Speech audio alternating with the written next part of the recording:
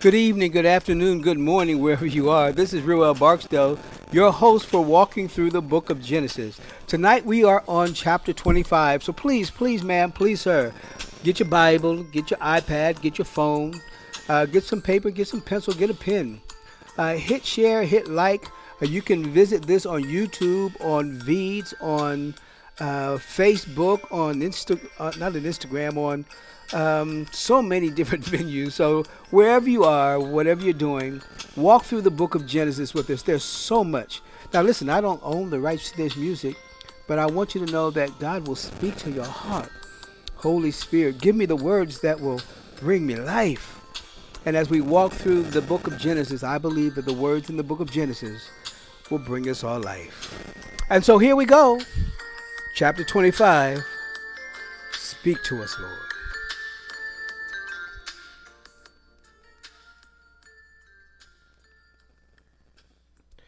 Okay, well, we will revisit that song on the outtake. Now listen. When we look at the book of Genesis, right now we're in the part of the book that talks about the life of Abraham, and he's about to go off the scene. We've seen him from when God told him to leave his family, his fame, and his fortune to a land that I would show you. And Abraham, by faith, leaves everything that he knows to go toward a land that he doesn't know. Why? Because God told him to. And he believed what God told him. And there are bumps and bruises along the road. There are ups and downs. Every day isn't perfect, but God was with him every day, every step of the way. And there's so much that we can learn from this. God gives you a vision. God gives you an idea of what he wants to do in your life. And there are going to be bumps and bruises, and there are going to be ups and downs, and you're going to make mistakes, and God's still going to be with you. But somebody said if the mountain was smooth, you wouldn't be able to climb it. And certainly Abraham's mountain is not smooth. Sometimes because of mistakes that he made, and because sometimes it's just because of the will of God. I want to take you back before we go into chapter 5 to 25 into chapter 21 because there's something there that I don't want us to miss when we get to chapter 25.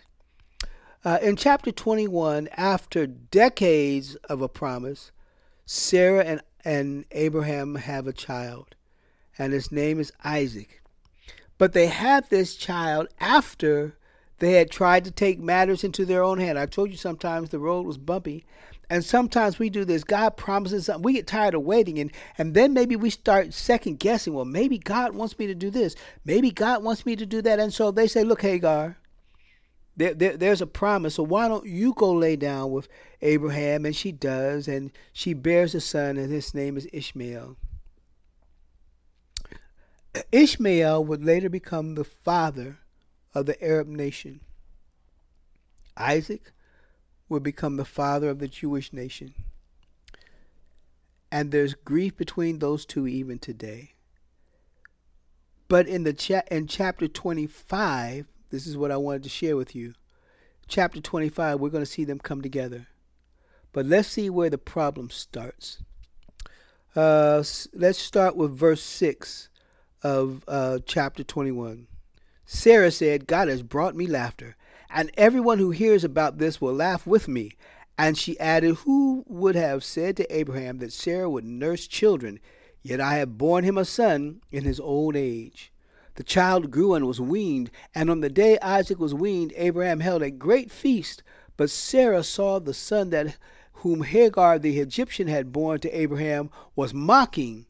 And she said to Abraham, get rid of that slave woman and her son, for that slave woman's son will never share in the inheritance with my son Abraham, with my son Isaac. And so you have animosity from the get-go. Now this time, Isaac's only probably 3 to 4 years old, so he wasn't the cause of this. But Ishmael, who had been the only son for maybe 10, 15 years, looks and says, well, who is this young fella? And why are they making such a great fuss over him? And so there's animosity between the two. I want you to remember that. All right, so let's go to chapter 25 and get started here. Chapter 25. verse 1. Now, in chapter 25, we're going to see a bunch of names. We're going to see the genealogy of Abraham. We're going to see the genealogy of Isaac. We're going to see the genealogy of Ishmael. We're going to see genealogy here. So when we see that, I want you to understand that God's blessings are on all of Abraham's children. Now, Isaac was the one that was going to receive the majority of the blessing because the promise would come through him. But when Abraham had a child, no matter how that child was conceived, he gave that child, he protected that child to a degree. He furnished, provided provisions for that child. All right, so let's get to it. Abraham took another wife. Now, Sarah has died, and Abraham is probably maybe over 120, 130 years old. Some say up to 140 some years old. But Abraham took another wife, not a concubine. Now, some would suggest that she was the head of the maidservants, but the Bible uses the word wife here. Abraham took another wife, whose name was Keturah. She bore him Zimran, Jokshan, Medan, Midian, Ishbak, and Zua. Jokshan, the descendants of Dedan, were the Asherites and the Lechuites and the Lemuites. The sons of Midian were Epher, Hanok, Abida, and Eldaah. All these were descendants of Keturah. Now, so see, let's break that down for a second. Abraham. Now, we don't know how many daughters he had. The Bible doesn't tell us that, but we understand that he had 8 sons. He had 6 sons from Keturah. Now, he had these sons after Sarah had died. 6 sons he had. So he had to be well into his hundreds. After Sarah had died, he had 6 sons. He only had 1 son with Sarah, and that was Isaac. He had 1 son with Hagar, and that was Ishmael. He had 6 sons with Keturah. They were Zimran, Jokshan, Medan, Midian, the father of the Midianites, Ishbak, and Shua. What do we learn from that? That God said that he was going to bless Abraham's seed. And that seed was blessed whether it was out of Sarah, Hagar, or Keturah. But only one would carry the birthright that would ultimately bring us Christ. Only one would become the father of the Jewish nation. But Abraham didn't ignore, didn't set aside the other sons as if they didn't exist. Abraham, chapter 25, verse 5. Abraham left everything he owned to Isaac, but while he was still living, he gave gifts to the sons of his concubines and sent them away from his son Isaac to the land of the east.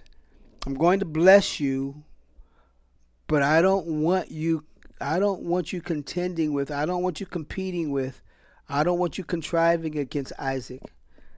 Isaac is the son of promise. Although altogether Abraham lived 175 years. Then Abraham breathed his last and died at a good old age, an old man and full of years.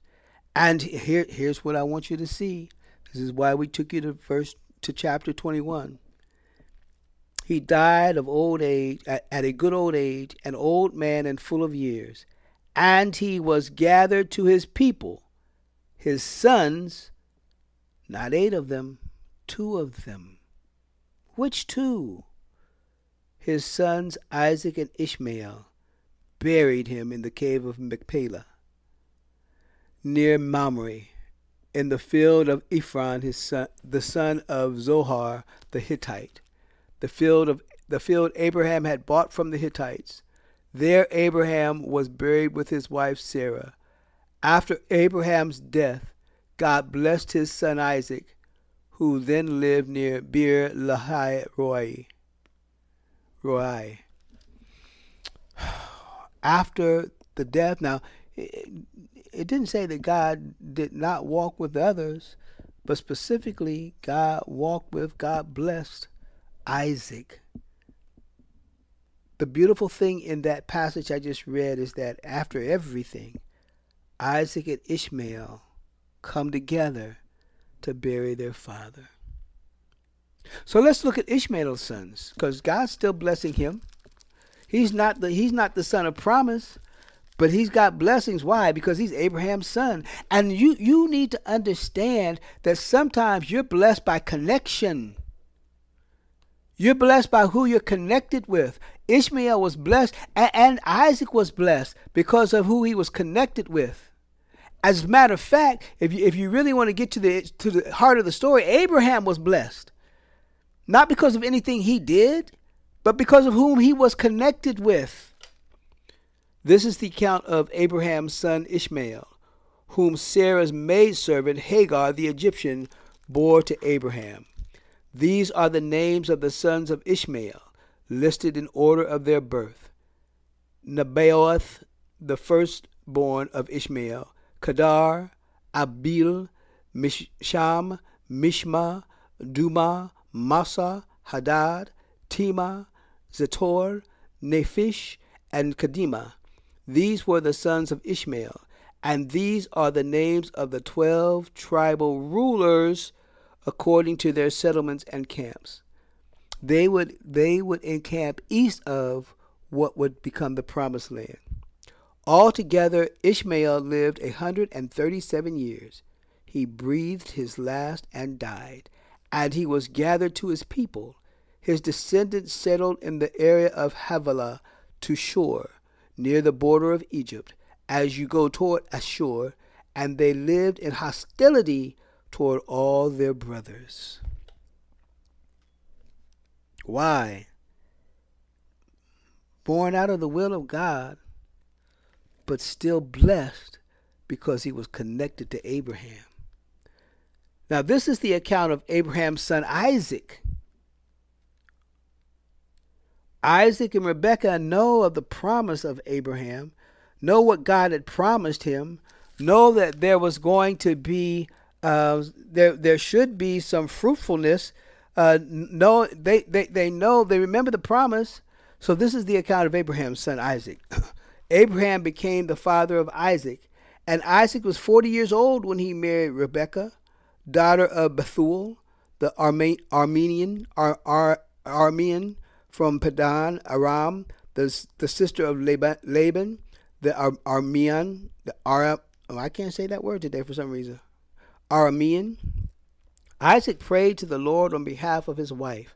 It's been some 20 years she hadn't had a child, and they keep waiting. They're waiting, and she perhaps remembers the story of Sarah. She says, "Oh my God, am I going to wait for decades?" Isaac prayed to the Lord on behalf of his wife because she was barren. The Lord answered his prayer, and his wife Rebekah became pregnant. Let me read that again. Isaac prayed to the Lord on behalf of his wife. Are you praying for your partners? Are you praying for your spouses? Are you praying for those that you are connected with? Or are you just praying for you? Are you interceding for those in your circle? One of the most powerful things you can do in the life of the Christian is to pray for others, to intercede for others, to see the hurt, the pain, and the need of others, to get down on your sanctified knees and pray for somebody else. Isaac prayed to the Lord on behalf of his wife. Because she was barren, the Lord answered his prayer, and his wife Rebekah became pregnant. The babies jostled each other within her, and they were fighting with each other. They were wrestling with each other in the womb, so much so that she's, Lord, what is wrong? What's going on? This I know this can't be normal. First of all, she doesn't know she has twins. All she feels is the discomfort, the wrestling, the jostling inside of her womb. Rebecca became pregnant. The babies jostled each other within her, and she said, well, why is this happening to me? So she went to inquire of the Lord.